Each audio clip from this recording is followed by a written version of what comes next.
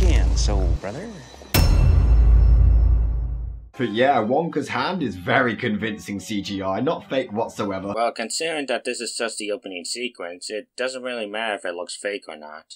But who are driving the delivery vans? I mean, the people who stick up the posters aren't Oompa Loompas, so I doubt the delivery drivers are either. But yet they say no human has worked for Wonka in years, so what gives? Okay, I'll give you the poster people not being Oompa Loompas, but how do you know these delivery drivers are regular humans, judging by the camera angles presented in this film? Plus, if you've seen Josh Gorge's video on this movie, you'd know that these windows were designed specifically so that we wouldn't see who's driving them. Tinted windows, so no one can see that the people driving are actually Oompa Loompas. Little details like that make the story a little more airtight. By the way, I gotta ask, is a toothpaste factory a real thing? Yes. Dad found it. Just the piece I needed.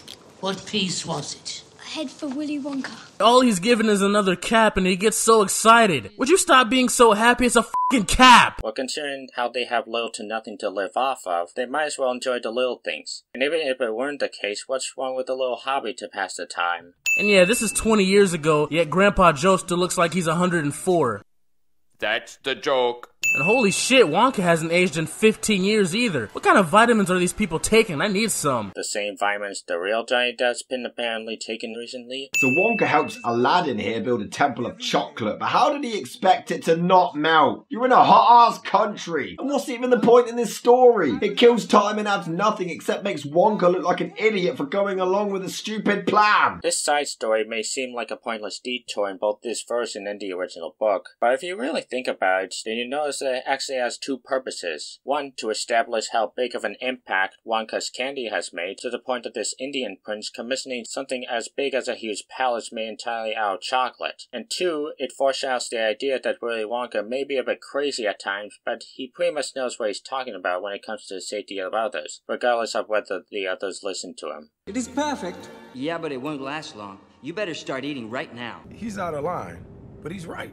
Oh, and this Charlie sucks. I mean it. We see it more as the film progresses, but he has the emotion of a teaspoon. How is it that a kid with no previous or future acting experience was better than this asshole? Well, in terms of his performance, you have to take into account that he's gotten used to all the bad luck he and his family have gone through, hence why Freddie Highmore performs this so subtly. Plus, would you rather watch him have a mental breakdown and not stop saying, "I am a surgeon" for 2 minutes straight? Man, are we just gonna ignore the fact that Wonka pretty much kidnapped the Oompa Loompas as his slaves? He doesn't even pay him in real cash! Yes, we're gonna ignore that because Wonka imported the Oompa Loompas to his factory with their explicit consent. It's not like he dragged them there against their will. Wait, he doesn't even have a roof? He just sleeps in the rain and piss? Jesus Christ, I thought I was broke. Well, it's not currently raining on this particular night, so what's your point? For all we know, he could just move the bed over on nights when it is raining.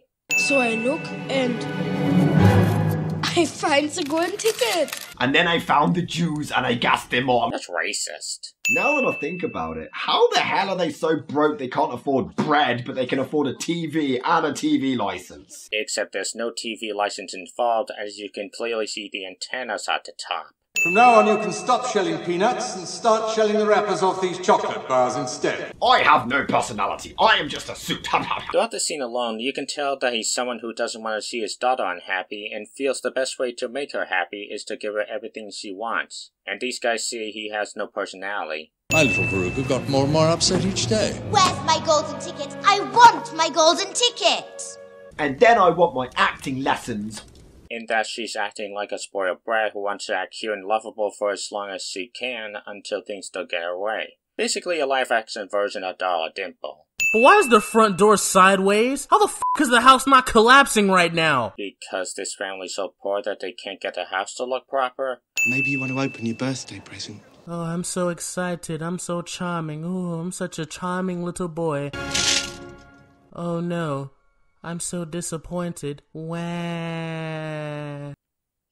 Ladies and gentlemen, this stupid running joke that takes up about a third of this video. I'm not gonna explain why this stupid as I explained it in scene number 8, so I'll just pat the scene count and move on. Oh, I'm so excited. Oh, shall we get the ticket, Grandpa Joe? I really want this so much. I'm so happy. You can see by my emotions. Oh, I get to go to the chocolate factory. Why is the f***ing door sideways? Alright, that whole delivery made me laugh. Oh, I'm so sad. I'm so sad. Oh, look, oh, $10. Even though we're all British and this should be set in England, but no one knows where the f we are. Dude, this is a fictional town built around a large factory, and it's the currency that's throwing you off? Oh wow, I found the golden ticket. Oh yes, there it is. Happy days. Yay, I found it. Hooray. Yippee. I think Josh Scorcher describes it perfectly. And the look of disbelief on Charlie's face. No excitement, no smiles, just his mind can't comprehend what he's seeing right there. And remember how big a deal it was for Grandpa Joe to finally walk again after all these years in the original? No one around him even cares. This is the first time he's walked in years and nobody gives a shit. Because clearly these are the faces of people who don't give a shit that one of the elderly can suddenly walk again. Who is going with Charlie to the factory? I will. Don't I get to say in this, Grandpa Joe? I'm sure Charlie would have said something if he objected to Grandpa Joe going with him. A woman offered me $500 for the ticket. We need the money more than we need the chocolate. This kid just wants money. This Charlie is a little shithead. It's almost as if a family of 7 can't live on chocolate alone or something. So Grandpa, exactly how much did you scam the government with your fake disability? In fact, wait a minute. They have 4 elderly disabled people. How exactly are they broke? They should be loaded. Well, how else do they pay for the mortgage and the electricity for the television and lights? You know, I find it really hard to believe that nobody else in this big-ass crowd are trying to get through the security gates. I mean, there's no security. Do you see the row of blue uniforms that are separating the crowd from the ticket winners? That are specifically there to keep anyone else from sneaking in? But I used to work here in the factory. And then you fired me for no reason after I worked for you for 25 years. First of all, that first flashback was from 20 years ago, not 25.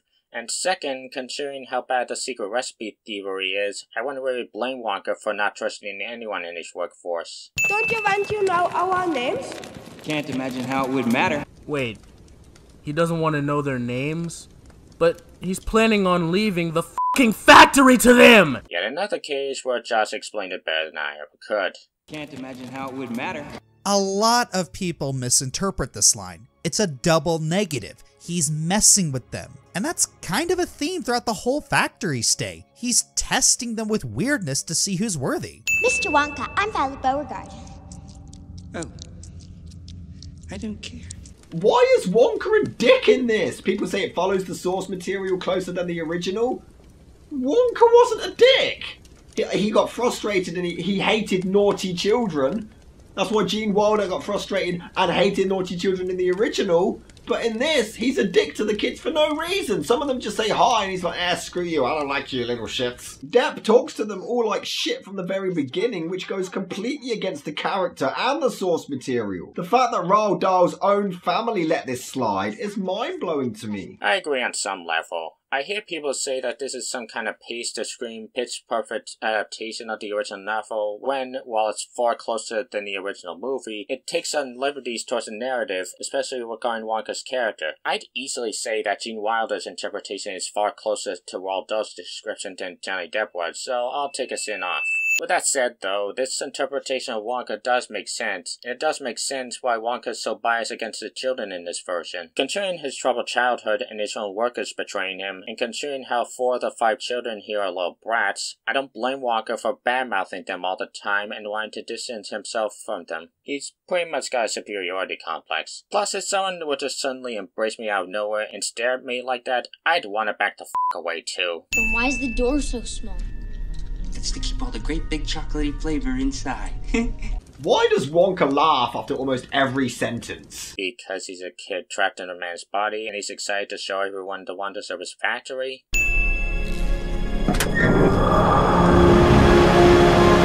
Welcome to the obvious green screen room.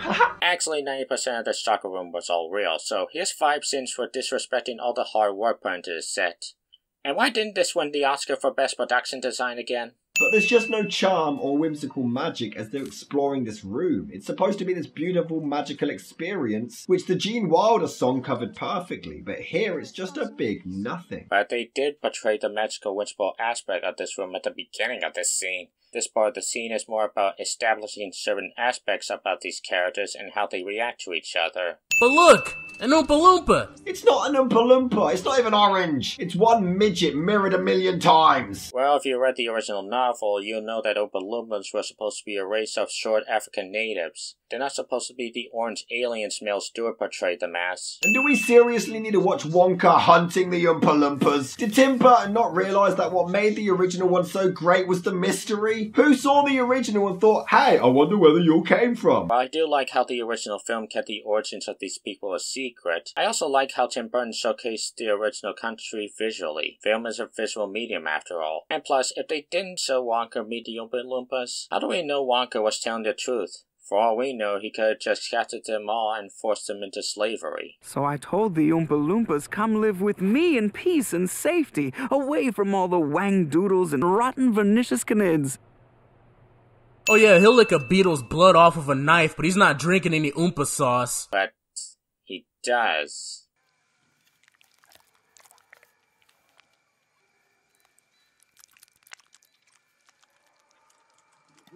Remember how Gene Wilder was fed up with Augustus and had no remorse after because he deserved it? He just didn't care. Well, here, the tube starts to come over and Wonka sees it and looks sadistic. It looks like he wants this to happen. He's like a serial killer. Oh, he's gonna die. My plan has worked. Let's be honest here. Wonka pretty much planned this whole scheme. He's basically a psychopath. This is scarier than the original boat scene. And this is the one that they wanted kids to enjoy? Well, if kids can handle Beetlejuice and Coraline, I'm sure they can handle seeing a fat boy getting sucked up a chocolate pipe. But you all just saw a child possibly get killed. In fact, they all get over it almost instantly. Even his mom is like, ooh, look, Oompa Loompas. I'm sure they were more bewildered and confused rather than relieved while seeing the Oompa Loompas basically mocking Augustus. Although, of course, we must admit... Oh, no. They changed the pitch in their voice. That automatically makes it funny. Are you sure they hadn't their pitch because it's funny and not solely because they're short people? Where is my son? Oh, now you suddenly want to know where he is. She's precisely asking, where has my son been taken to through that pipe? Hey, by the way, did you guys know that chocolate contains a property that triggers the release of endorphins? And did you know that you've completely destroyed a Gene Wilder performance? Hey, hate on this guy all you want, but admit, he's still Oscar-worthy compared to whatever that Tom and Jerry crossover was. And remember how iconic the boat scene was? Creepy and scary, but so memorable? Nah, destroyed. It's just kind of there. Maybe some people didn't appreciate these seizure-inducing visuals or seeing a chicken's head getting cut off. Maybe they just wanted to see a fun boat ride. Oh, will you stop with the stupid Wonka backstory? We loved Wonka because he was mysterious. We didn't need all of this. Again, I do like the original film's mystery too, but I do appreciate how Tim Burton explains how Wonka became as demented and childlike as he is. Plus, these flashbacks foreshadow the emotional climax where Wonka innocently denies Charlie's family until he has to learn to appreciate his father. But his dad let him go trick-or-treating, but then took away his sweets anyway. Kind of a dick. It's to show his son the dangers of eating sweets, especially when it comes to his teeth. He is a dentist after all. Stop the boat! I want to show you guys something. It's my Razzie collection. What Razzie collection? Wait, so he didn't even test this gum out before opening the factory? As a matter of fact, wait a minute. This isn't even Violet's fault. I mean, yeah, she didn't spit it out when Wonka told her to, but he gave her the gum! Firstly, he did test it out. He himself said he tried it on 20 of his workers and still didn't work out the kinks. And second, he didn't give her the gum. Violet took it without his permission and was too stupid not to spit it out when Wonka told her to. The song is terrible. They're trying to modernize Willy Wonka and make it hip and cool, but it's just painful and cringy. But they weren't modernizing the Oompa Loompa songs to be hip and cool. All Danny Elfman did was take certain lyrics from the Wild Doll story and set them to the tune of different music styles. If they really wanted this to be hip and cool, most of these songs would be nothing more than out-of-tune pop songs. I love how Grandpa Joe's just staring him down the entire time. Nice ass, Mr. Wonka. Now you know what it's like to watch this guy's infamous Lord of the Rings video. And Wonka really went to go and find some nasty-ass melted, destroyed chocolate. Little weirdo. And somehow it's still perfectly fine. Considering that the chocolate's at the very bottom of the fireplace and protected by the foil, yeah, I'd say it's still fine. Also, considering we find out that Wonka's been obsessed with chocolate all his life, how are his teeth still perfectly white? Because he still kept his dad's dental advice to heart even through his biasness?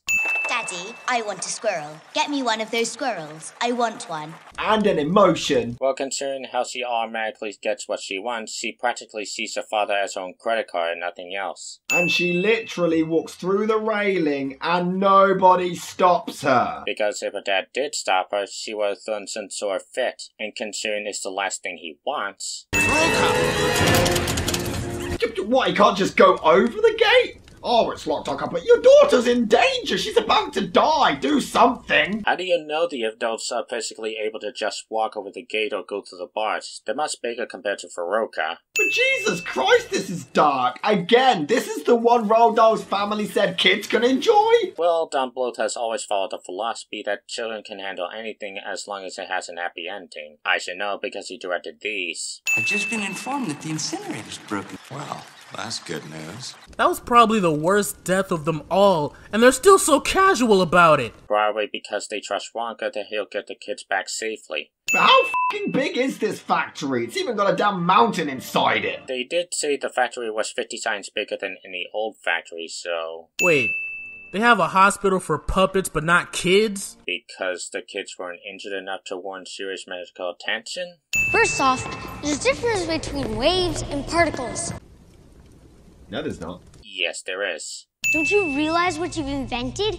It's a teleporter, the most important invention in the history of the world. You know, Mike's actually got a point. Wonka just made the greatest discovery in human history, and he's wasting it on f***ing chocolate. Except what Mike doesn't realize is that there's a difference between teleporting someone from one place to another and just transporting matter onto a television screen. It's television, not telephone. There's quite a difference.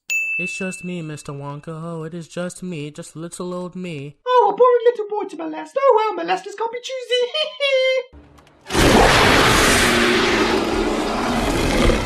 Also, how is Mike already cured? He was injured just seconds before they smashed out the ceiling. Except he didn't get fully cured. The thing is, this just comes across as weird and creepy. In the original, Wonka wanted someone to continue his work, but Charlie lasting the entire tour wasn't enough. He had one final test to see if his loyalty was really there, and then he proved himself and his family were all welcome. Here, not only do they not have that final test, so Charlie could have theoretically done anything during this tour as long as he remained safe, and he still would have won. But it wasn't to see who didn't get into an accident. It was just to see who was the least rotten out of the bunch. But Wonka then wants Charlie to come and live with him alone. And the entire arc of Wonka hating families is pointless and adds nothing. His entire trauma with his father just makes for time filler, and that is it. Admittedly, the book did kind of end anticlimactically as Charlie won the whole contest and that was that. And just like the gobstopper test in the original film, you can say that this is Charlie's final test, to see if he would give up his family for all the chocolate in the world. Except Wonka was the one who lost the test at first because he thought Charlie would just go with him with no questions asked. Wonka looks so miserable that he couldn't get a little kid to come and live with him, and now he's left an even bigger hole in the ceiling. How are we supposed to feel sorry for him? Keep in mind that Wonka raised his own candy empire without the consent of his father, and thus developed a self-prophecy that in order to be successful, he has to make creative decisions without the consent of any guardians. You can't run a chocolate factory with a family hanging over you like an old dead goose. A chocolatier has to run free and solo.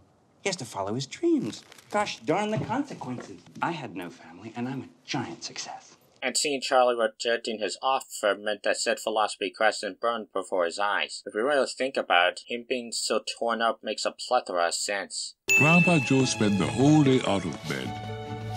He didn't feel tired at all. So? He did that during the entire tour of the factory and he was fine. Stop acting like it's a big deal. I mean, it's not like he spent years, if not decades, out of bed and somehow didn't immediately keel over and die. Usually they're just trying to protect you because they love you. What kid acts and talks this way? A kid who has actual good parents and has slept in poverty long enough to appreciate what he has? Jeez, even Christopher Lee hasn't aged since Wonka was a kid. I don't know. I'm pretty sure that goatee didn't get whitened with the same magic that apparently uprooted his house. But here's a big problem. Not only does Charlie spot pictures of Wonka as a kid, clearly older than he was when he ran away, so that doesn't make any sense, but his dad has newspaper clippings of his son's success. He's famous, so how the do you not know what Willy fucking Wonka looks like? Because Willy's never been in public for the better half of a decade, and also because the lack of sunlight gave him longer hair and paler skin than the CGI job that Pirates 5 gave him. This is a complete disgrace to the entire human race. Bumbler! Seriously, I cannot understand a single word you're saying.